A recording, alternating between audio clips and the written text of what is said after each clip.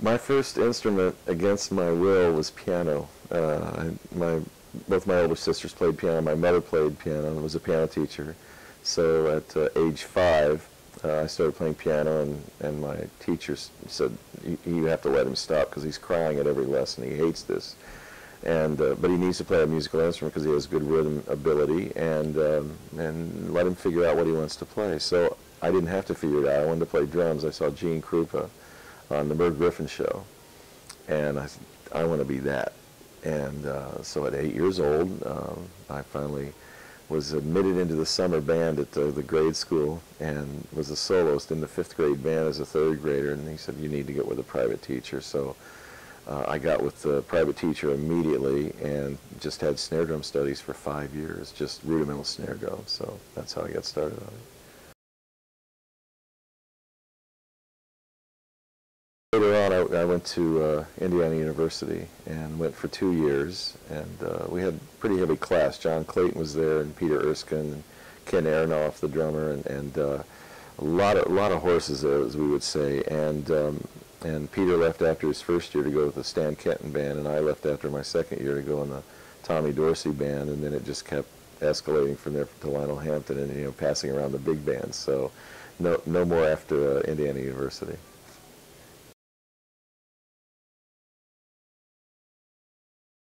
First jazz album that I bought, it was it was a cutout that my father bought, and it was one of those reissues of a Count Basie band, and I don't know the original title of it, but Papa Joe Jones was on drums. And I said, man, that reminds me of that Gene Krupa thing I saw on TV, and this, you got to understand that this was early to mid '60s, and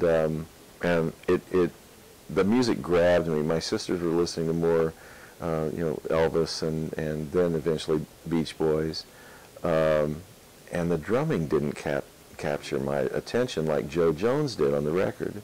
The first real record that I remember buying with my lawnmower cutting, grass cutting money was the trio plays Oscar Peterson and Count Basie, First Time with Duke Ellington on Columbia. And those, I played to those all the time and just envisioned myself on the bandstand with those bands, and would just try to learn every note. And I didn't try, I learned every note on those records, and could see myself in the band, which eventually happened. So that's a word to the youth. The mountain ain't that high. If you really want to do it, you've got to do a lot of homework and a dedication to be in that drum seat. So.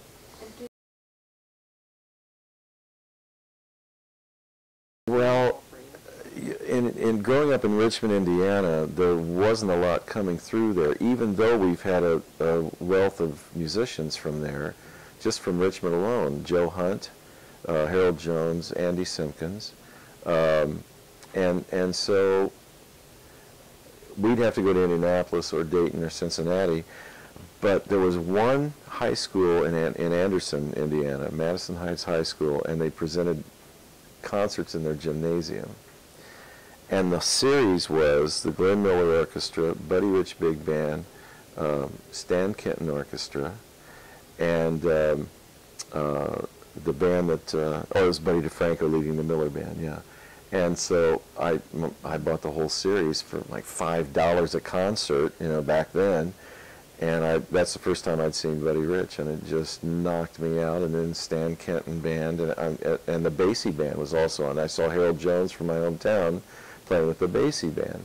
And I was, I want to say I was 15, 14, 15. And I remember driving back to Richmond in the car, and I said, I want to be Buddy Rich. I want to do that. I want to be able to play like that, and I'm going to work my butt off to try to play like that. And of course, every other drummer has said the same thing, and nobody will ever achieve it, but at least it gives you something to shoot for.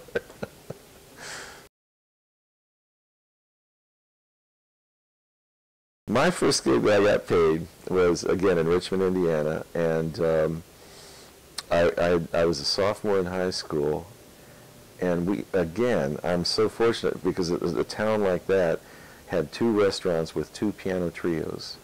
I mean, one in each restaurant, and one was Denny's, Dinnies, not the chain, and the other one was Elizabeth Parker's restaurant on Main Street, and we sat in the window of the restaurant with our backs to Main Street, and people would see us playing. They'd pull over and come in and, you know, have the roast beef, whatever, you know.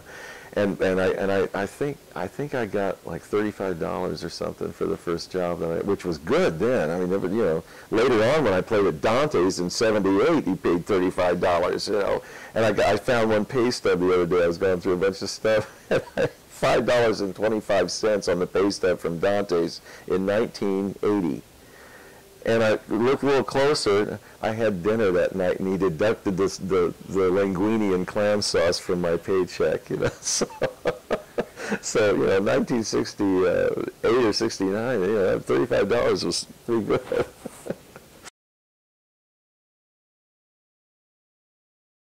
Duke Ellington.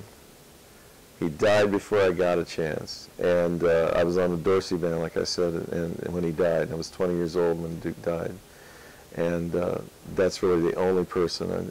Everybody I wanted to play with, I got to play with and was with them for a good amount of time. So I tried not to be too greedy and say, oh, I want to play with this person, this. But I had my list of people I wanted, and when I did that, I kind of left that alone.